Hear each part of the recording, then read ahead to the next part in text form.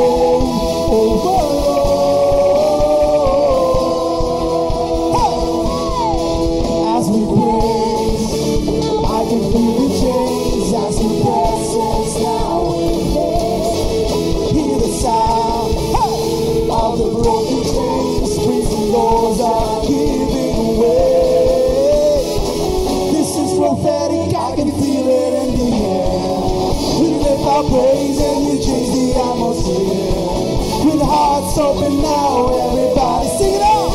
I will praise, turn it up.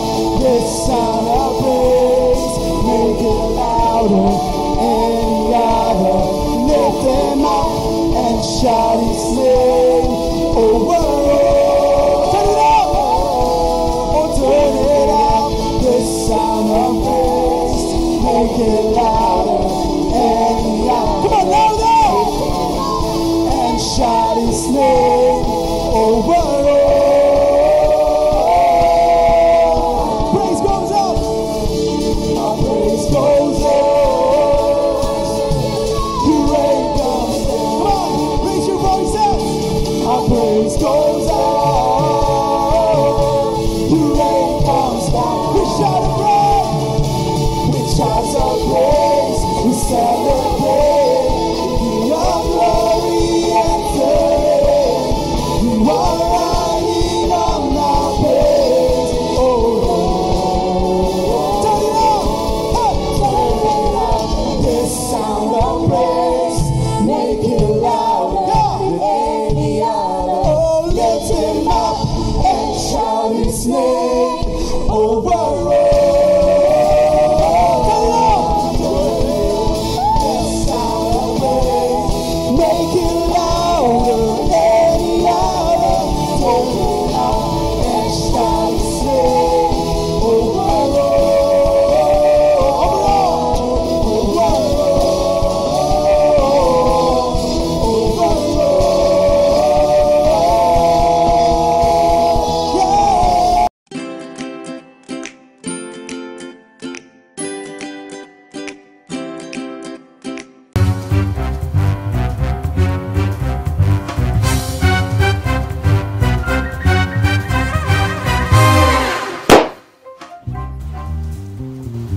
Hi young teens! Today, we've learned a story most of you have probably heard before. Maybe it was on a Sunday school, or in church, or at home with our parents. But most of you have heard of the story of Daniel in a lion's den.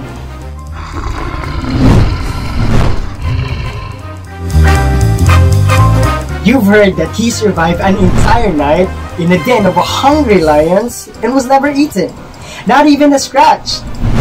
You might have thought, wow, how did he do it? How did he survive a night with the lions?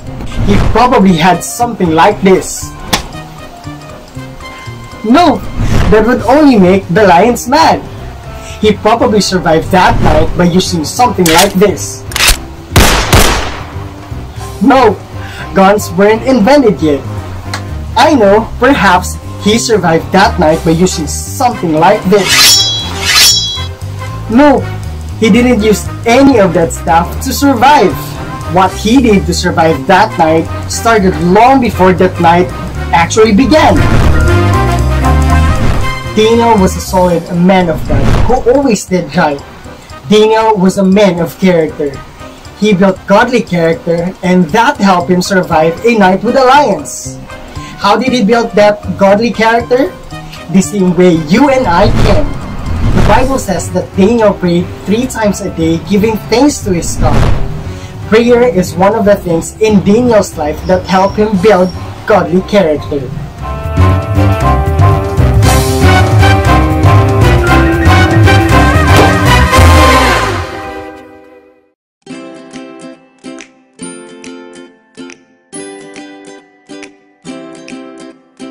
Hi young teens! It's learning time again because it's our Bible story time. I am Kuya Phil and join me as we continue in the book of Daniel chapter 6. Daniel was a solid man of God who always did right. The king was very impressed by him, so he gave him special treatment. But the king's officials were very jealous of Daniel, so they came up with a plan to get him in trouble. They knew that in order for them to get him, they should set a trap having to do with Daniel's love and devotion to God. So you see, Daniel was a man of character. He would pray 3 times a day, giving thanks to God. The king's officials knew that Daniel was a man of prayer. So they told the king to make a law that no one was allowed to pray to anyone except the king. So the king thought it's a great idea, so he did just that. The punishment for breaking this law was that the person would be thrown into the lion's den. The king's officials knew that Daniel would break this law, and they were right. When Daniel learned that the law had been signed, he went home and knelt down as usual in his upstairs room. Why would Daniel break the king's law? Because he knew that although obeying the king was important, obeying God was even more important. When the king's officials arrived at Daniel's house, they found him praying and asking God for help. Daniel knew that he didn't have the strength to survive a night with the lions, so he was praying for God's help. Daniel was arrested and brought before the king. The king had no choice but to order Daniel thrown into the lion's den. And that's exactly what happened. Daniel was thrown into the lion's den, and a stone was rolled over the entrance, locking him in. The Bible didn't tell us what exactly happened that night. We do not know exactly what Daniel did all night. But one thing is for sure, Daniel was depending on God for his rescue. The next morning, the king ran down and had the stone rolled away. He yelled out to Daniel, "Daniel, was your God able to save you?" Daniel answered, "Long live the king!" Wow! Daniel survived a night with the lions. God protected Daniel. So you see, if you depend on God, God will save you, God will protect you, God will rescue you. So let your faith be bigger than your fears. Young teens, I hope that you learned something from the story of Daniel. Pray that God will help you apply what you have learned. So, till next time, See you!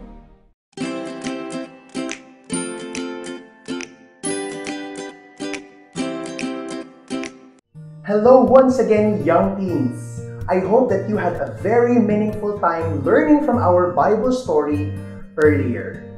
And we shall now move to a very interesting and engaging activity. It's time for our family devotion. I will be asking for the participation of the parents or the guardians. To start, just download the file from the link provided in the caption above and start doing the activity and answering the questions honestly after this video. And this will also be a very great bonding time for the parents or guardians together with their young teens. So parents and guardians, please help your young teens make the most out of this family devotion time.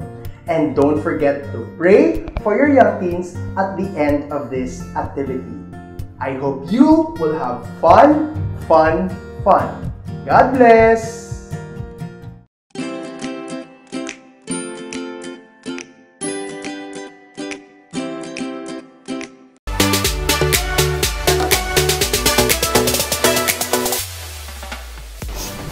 Hi, we're back, and today we will be learning a verse from the Bible from Psalm 55:16. But I will call on God, and the Lord will rescue me. Come on, let's join. Let's put an action to it. Psalm 55:16. But I will call on God, and the Lord will rescue me. Come on, let's do it again. This is fun, right? Psalm 55:16. But I will call on God, and the Lord will rescue me. Psalm 55:16. But I will call on God, and the Lord will rescue me. Psalm 55:16. But I will call on God, and the Lord will rescue me. Yes, let's apply that in our lives, that when we call on the Lord, He will rescue us. God is listening.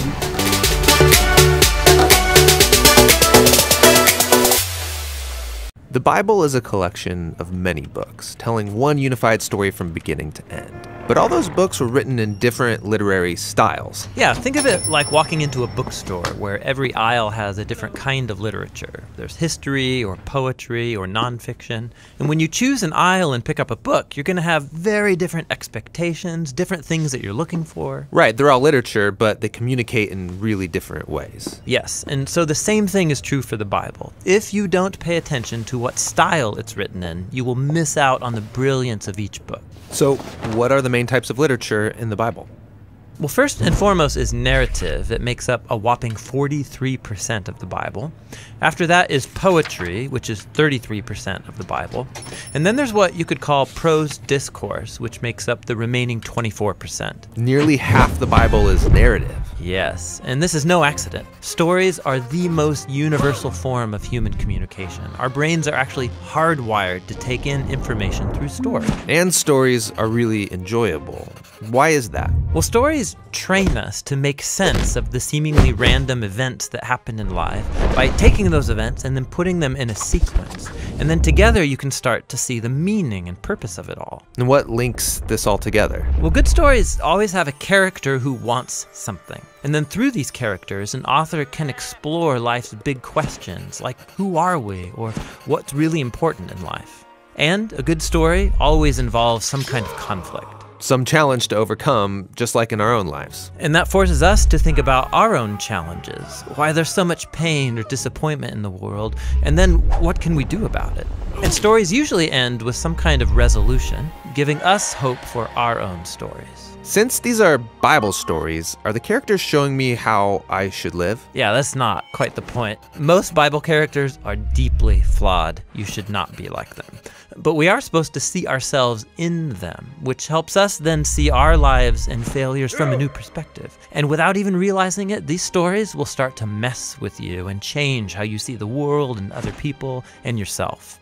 Now, there are different types of narrative in the Bible. Yeah, there's historical narrative, but also narrative parables, short biographical narratives like the four Gospels. We'll look at all these in later videos. Okay, next up is poetry, which honestly, I don't read a lot of. Yeah, you're like most people. But 1 out of every 3 chapters in the Bible is poetry. Yeah, why so much poetry? Well, poems mainly speak through dense, creative language, linking together images to help us envision the world differently. Poems use lots of metaphor to evoke your emotions and your imagination. Lots of fancy language, but wouldn't it be easier just to tell me what I need to know? Well, think about it. In life, we tend to form mental ruts, and we think in these familiar, well-worn paths that are very hard to get out of through logic or reasoning. And what good poetry does is force you off the familiar path into new territory. Sneaky. And there's different types of poetry in the Bible. There's lots of types of songs or psalms. There's the reflective poetry of the wisdom books, and then the passionate resistance poetry of the prophets. Okay, the last big literary type is called prose discourse, and it makes up 1/4 of the Bible. Yeah, these are speeches, letters, or essays. And the focus here is building a sequence of ideas or thoughts into one linear argument that requires a logical response. Like, hey, have you thought about this thing? You should also consider how it connects to this other thing. And if you do, then you will see that this is the result. And in light of that conclusion, therefore, you should probably stop doing that one thing so that this other thing will be the outcome. So you're persuading me with reason. Yeah, discourse forces you to think logically and consistently and then do something about it. Biblical discourse is found in law collections, in wisdom literature, and the letters written by the apostles. Okay, so each book of the Bible has one literary style. No, actually most books have a primary literary style, like narrative for example, but then embedded in the narrative you'll come across poems or parables or a collection of laws. Every biblical book is a unique combination of literary styles. And to read that book well, I need to be familiar with each literary type and how it works. Yeah, so you know what to pay attention to and what questions you should ask. But before we look at each type, there's one more unifying feature of biblical literature that's really important and really cool, and that's what we'll explore next.